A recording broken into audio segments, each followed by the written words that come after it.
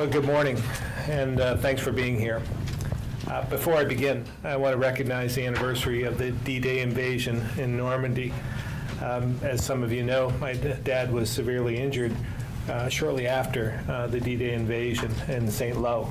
And seeing some of the events on TV and reading some of the events that are happening this week brings that all back, and I really do wonder what some were thinking that day, and the 10,000 aircraft that were in the air, and the tens of thousands of boats in the water, and all the men we lost that day, over 2,000, is significant. So I want to thank not only the greatest generation for who served in World War II, but also those who serve every day to protect our freedoms. And it's heartwarming to see all of our leaders come together on this occasion this week. So with that, the day I became governor, the day after I became governor, I was faced with the daunting task of building my team to oversee state government.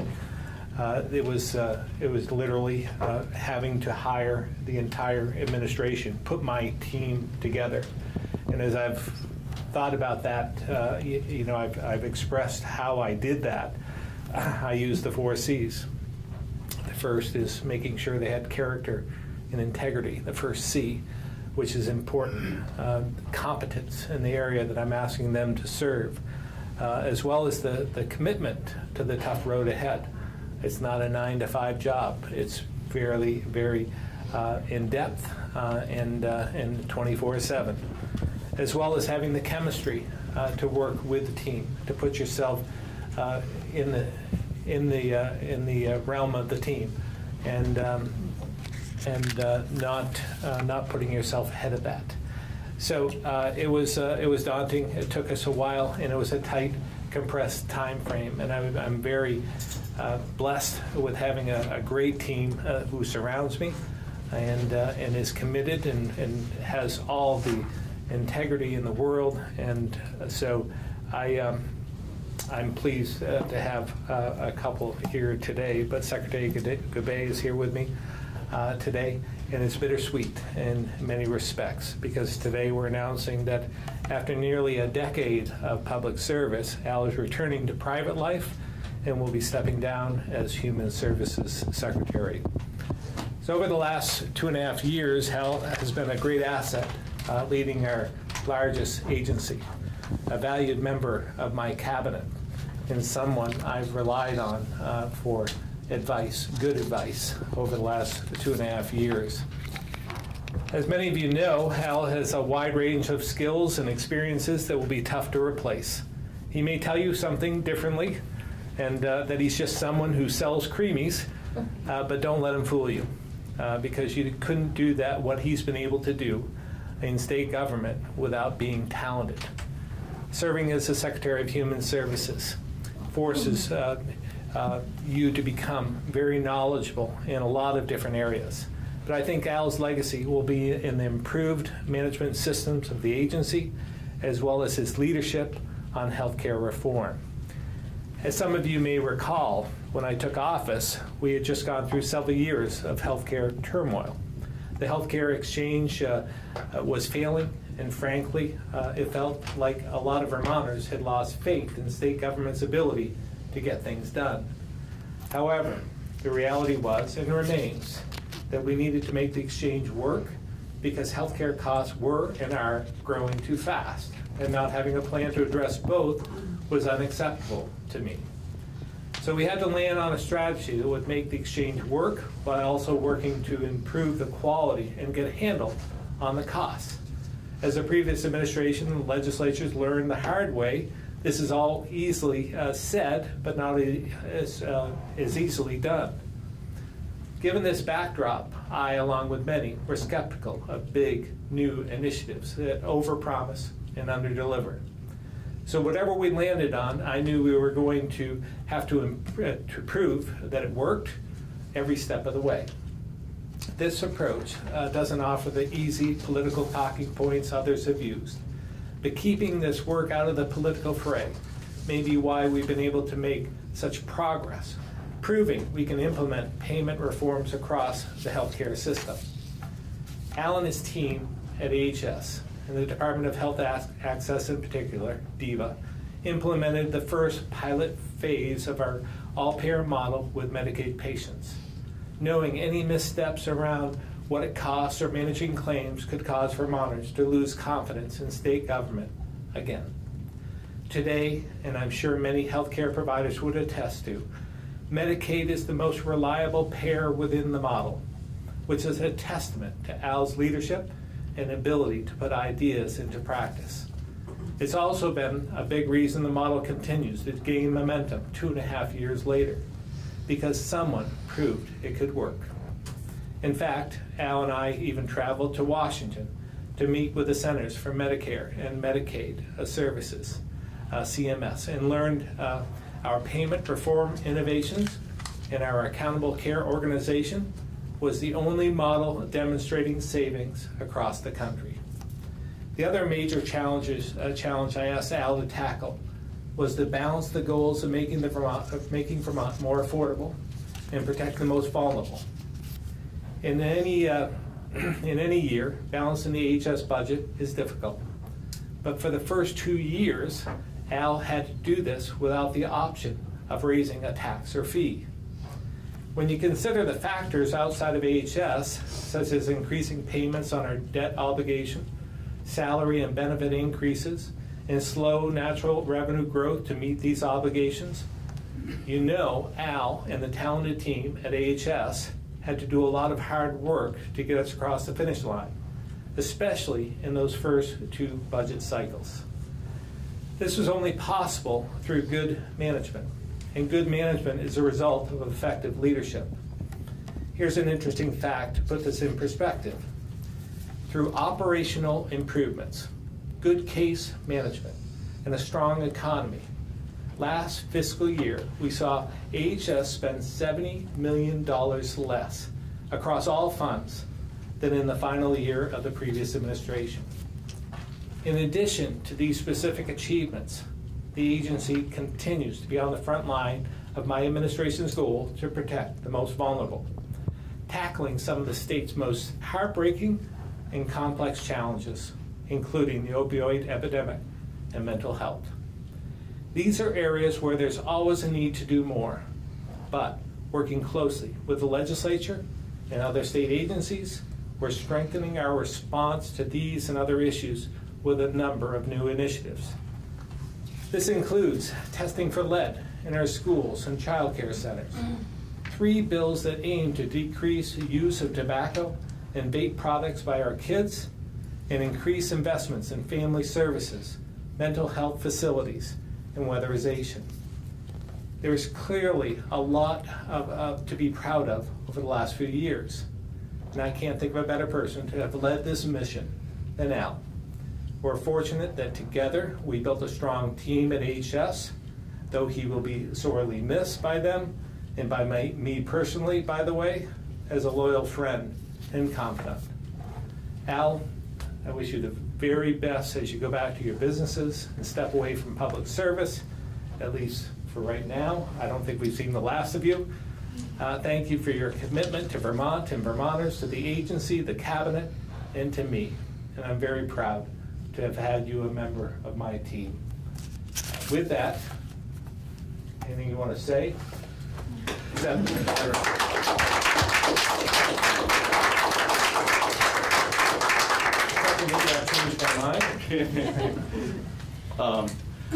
don't even know what to say after that. I mean, the first thing I think is that D-Day is a tough day to talk about yourself or have someone talk about you. So as a former officer in the United States Army, that's something that sits with me.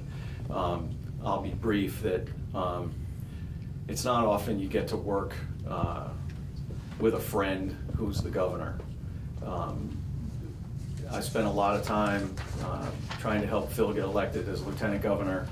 And when he was lieutenant governor, as someone who was on the Green Mountain Care Board and became chair, he was just a tremendous friend and confidant while I tried to actually do that job. And then I'm not sure why you decided to run for governor, but you did, and so congratulations, you are governor.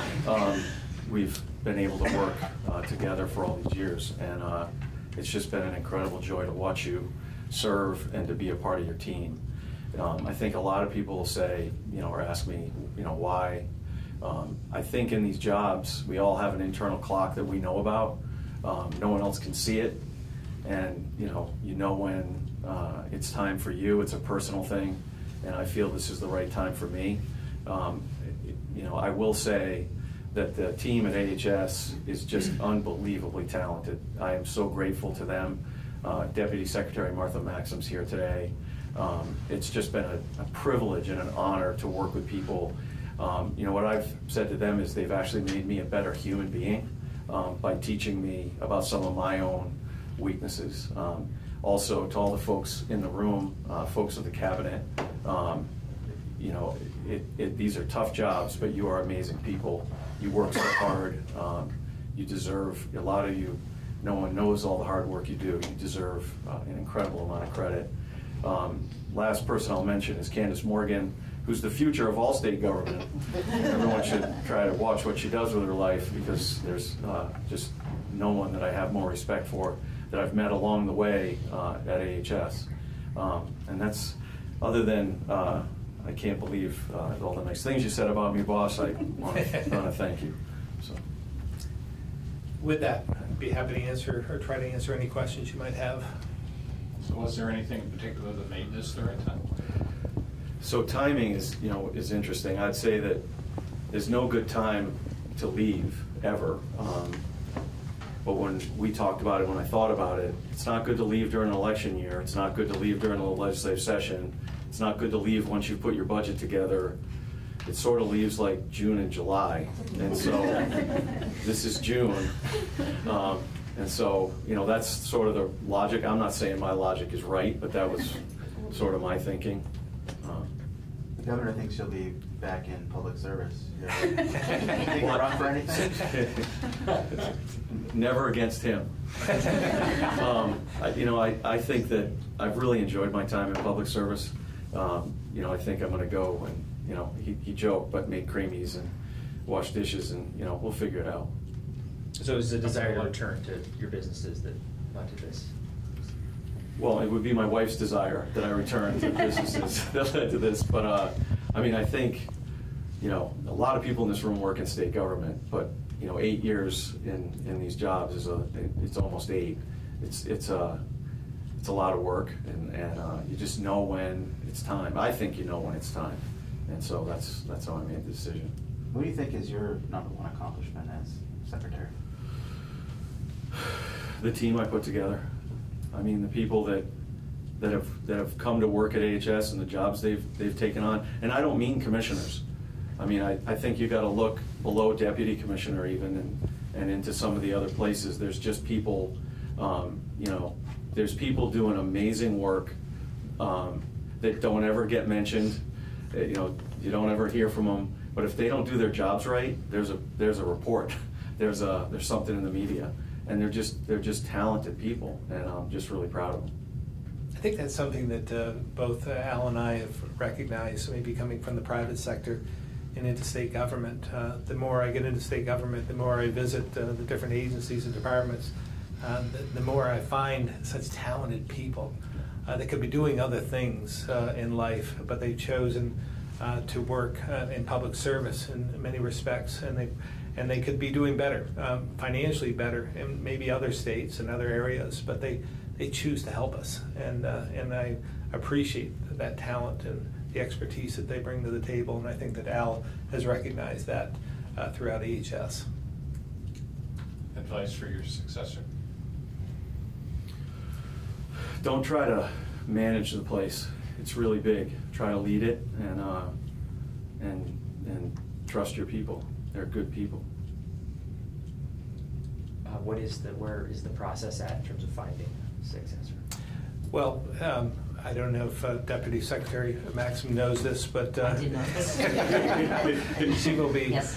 interim while we look and search for a replacement, if that's a good term to use for Al.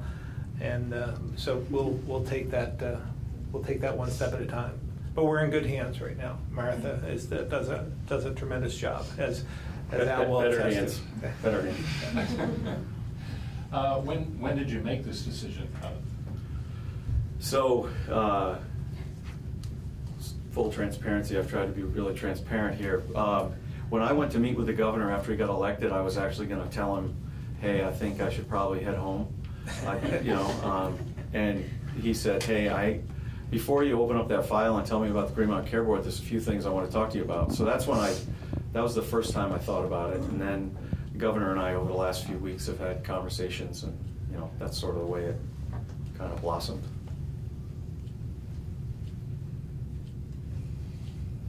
But Al is right. There really isn't any good time. I respect his decision. And I know that this is tough work. So I appreciate everything he's done, and the way he's handled himself, and the way we handle this as well.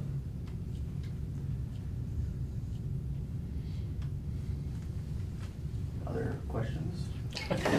Well, I've got one for you. All due respect to the secretary.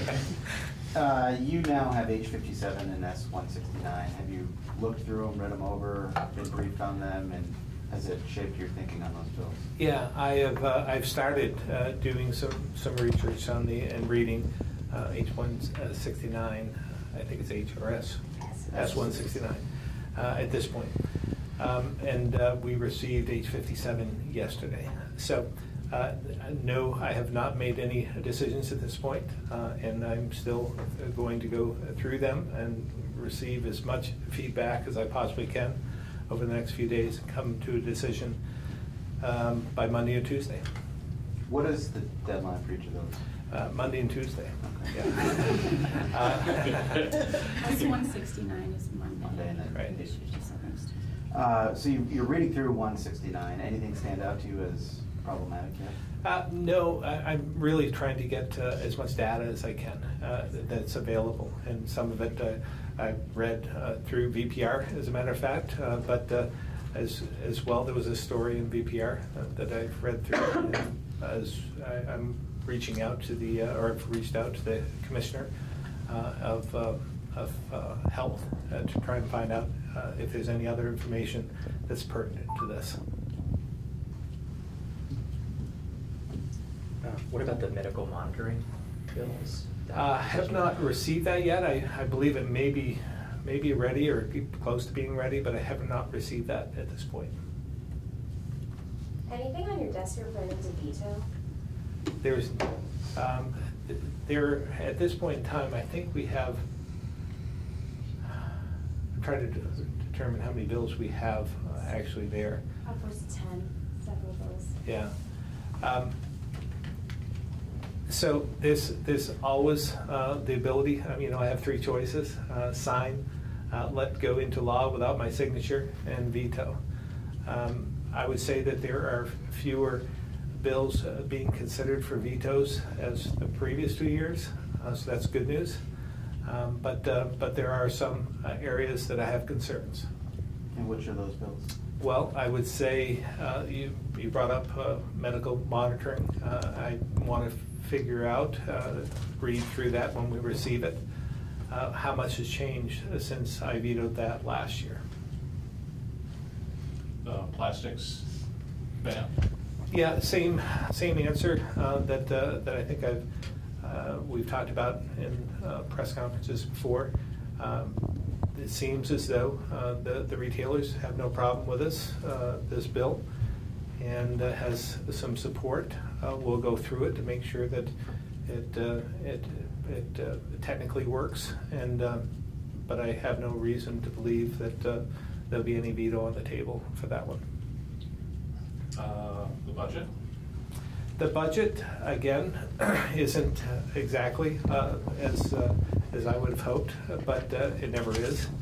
And I think it's within the realm of being a good bill for us in a lot of different respects. It includes a lot of initiatives that I had forwarded. So again, when we receive that, we haven't received that one either, But when we receive that, we'll go through it to make sure it's technically correct. But I see no reason for a veto there either. Well, keep your streak going. I'm sorry? Keep your streak going. Yes. Well, it would be nice to be able to sign one sometime. You got some folks looking at replacing you in 2020.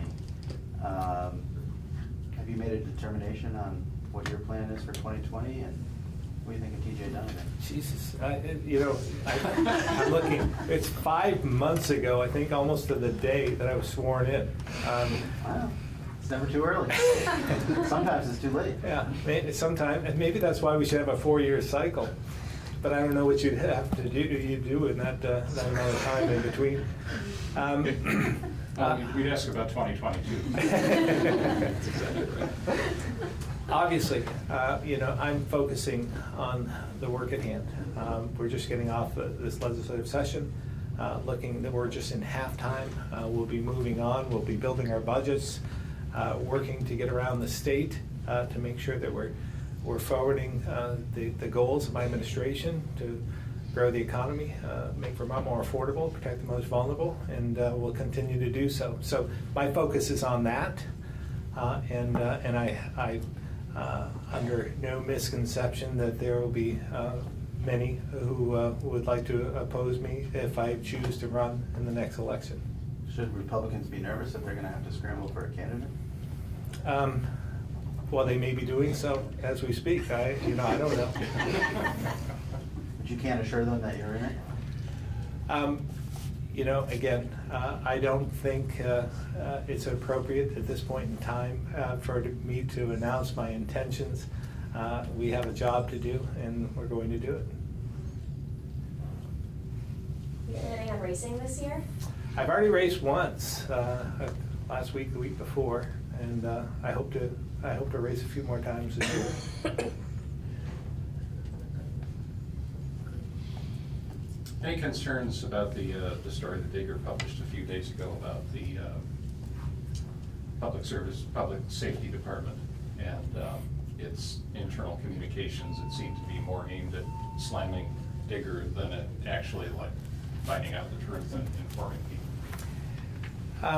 Obviously, always have a concern about communications and transparency and so forth. I've asked our public safety. I would like to know exactly what happened, if we can get that information together. There's some HIPAA concerns as well with the trooper who was affected.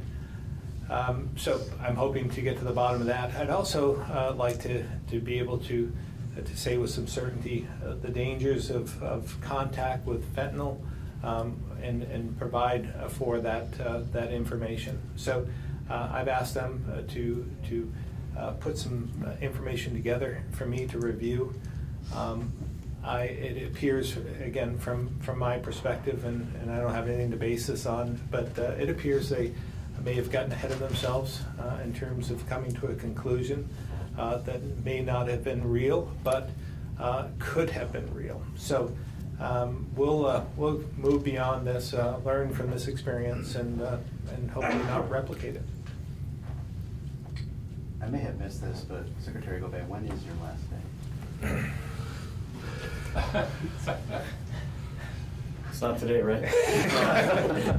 So we're basically saying June. There's some stuff we're working on that we want to get accomplished, and Sometime later this month. that's right. All right.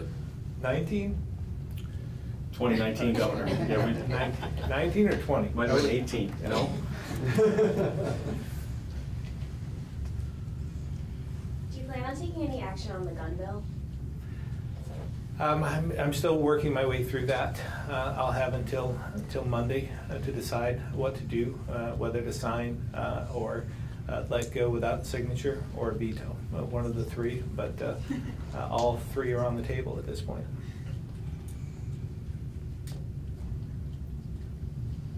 That's it. Easy. Yeah. Easy week for you. Yeah, thank you very much. We ought to do this more often. With fewer reporters. I didn't say that. Appreciate you coming in. Thank you.